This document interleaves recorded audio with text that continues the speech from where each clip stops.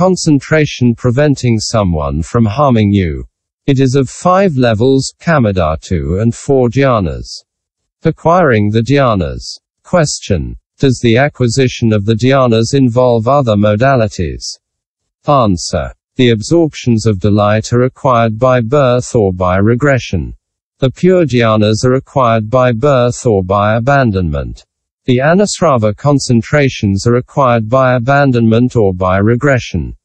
The anusrava concentrations of 9 levels, namely, the 4 jhanas, the first 3 arapya samapatis, the anagamya and the jnanantara, are able to cut the fetters. Actually, the anagamya and the jnanantara are associated with the sensation of equanimity. Creation minds. When a person possesses a jhana, he also possesses the creation minds of the lower levels. In the first jhana he thus possesses 2 nirmanachitas, that of the first jhana and also that of kamadhatu. In the second jhana, 3. In the third, 4. In the fourth, 5 nirmanachitas.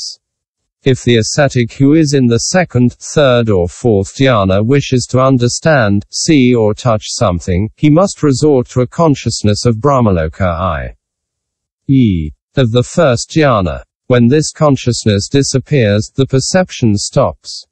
The 4 apramanas, the 5 abhanas, the 8 vimoksas, the 8 abhavayatanas, the 10 krts nayatanas, the 9 anupur vasamarpatis, the 9 samnas of the asuha bhavana, the 3 samadhis, the 3 vimoksas, the 3 anus ravendriyas, the 37 body paksika dharmas, and all the qualities of this type come from the virtue of jhana.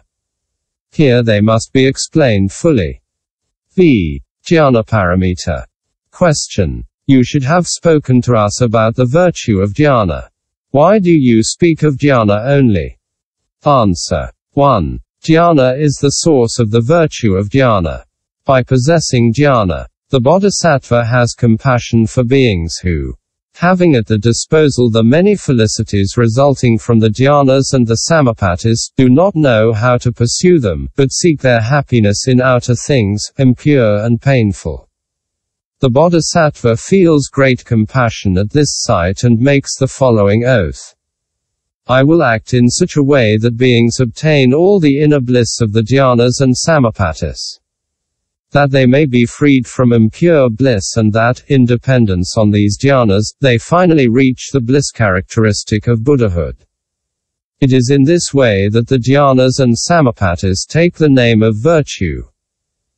2. Moreover, in the jhanas, the bodhisattva does not relish any enjoyment, does not seek any reward and does not pursue heavenly rebirths as reward. It is in order to tame his own mind that he enters into jhana. By the skillful means of his wisdom, he will be reborn in kamadhatu in order to save beings there. Jhana takes the name of virtue in this case. 3. Furthermore, when the bodhisattva has entered into his profound jhanas and samapatis, neither gods nor men can know his mind, his support and his object, for this mind is not disturbed by what is seen, heard, thought or cognized. Thus, in the P-Mo Loki King, Vimalakirti explains quiescence to Sariputra. Do not rely on the body, do not rely on the mind, do not rely on the threefold world. In the threefold world, not to obtain either body or mind is quiescence.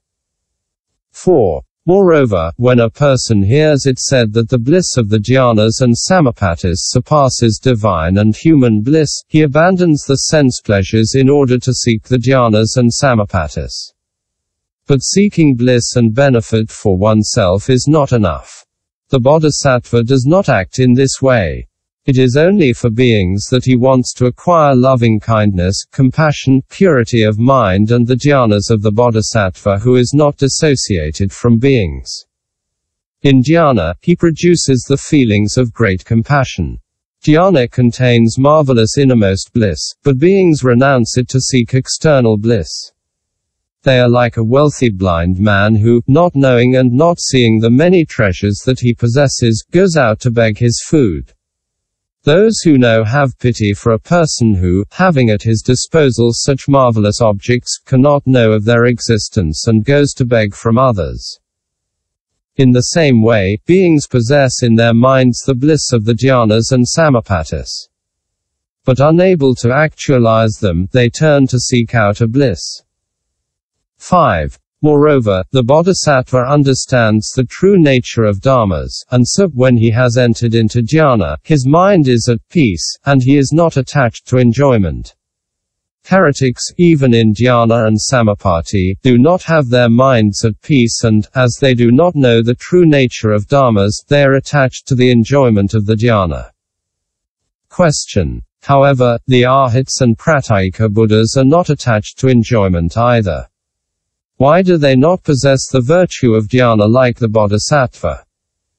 Answer. Even though they are not attached to enjoyment, the arhats and pratyeka Buddhas are without great compassion and consequently they do not possess the virtue of dhyana.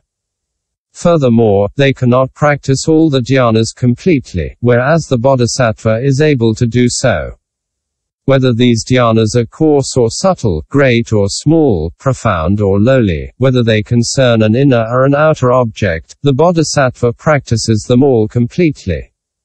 This is why the concentration of the bodhisattvas is called dhyana paramita, whereas those of other men is just called dhyana. 6. Moreover, the tirthikas, sravakas and bodhisattvas acquire all the dhyanas and samapattis. There are 3 kinds of faults in the tirthika dhyana. Attachment to enjoyment, wrong view and pride. In the sravaka dhyana, loving-kindness and compassion are slight. They do not have at the disposal a knowledge in regard to the dharma sufficiently sharp as to progressively penetrate the true nature of dharmas. Being exclusively interested in their own selves, they destroy the lineage of Buddhas within themselves. In the bodhisattva dhyana there are no defects. Wishing to unite all the attributes of Buddha, they do not forget beings during the dhyana and they endlessly extend their kindness even to insects. Kindness of Sankakaya towards animals. Thus the Buddha Sakyamuni, in a previous lifetime, was a rsi with a conch-shaped headdress named Changcho Li. He was always practicing the 4th dhyana. Interrupting his respiration, seated under a tree, he remained immobile. Seeing him in this posture, a bird mistook him for a piece of wood and laid her eggs in his top knot. When the bodhisattva awoke from his dhyana and noticed that he had bird's eggs on his head, he said to himself, "If I move, the mother will not come back, and if the mother does not return, the eggs will spoil." Therefore he went back into dhyana and came out only when the nestlings were ready to fly away. 7. Moreover, except for the bodhisattva, other people cannot be introduced into the dhyanas with a mind of kamadhatu. The bodhisattva who is practicing the dhyanaparamita is able to enter into dhyana with a mind of kamadhatu. Why? Because from lifetime to lifetime, the bodhisattva has cultivated the qualities and thus his fetters are slight and his mind soft and tender. 8. Moreover, other people eliminate the passions by means of a knowledge concerned with the general characters of things, such as seeing the transitory, painful impure nature. The bodhisattva, by contrast, has eliminated the passions by analysis of the specific characteristics. The Kimnari and the 500 rsis. Thus, 500 rsis who, while flying about, heard the song of a Tchen to louen. Their minds became enraptured, they lost the basis of all their miraculous powers and fell to earth all at once. Druma's action on the sravakas. Some sravakas heard Tchen louen, king of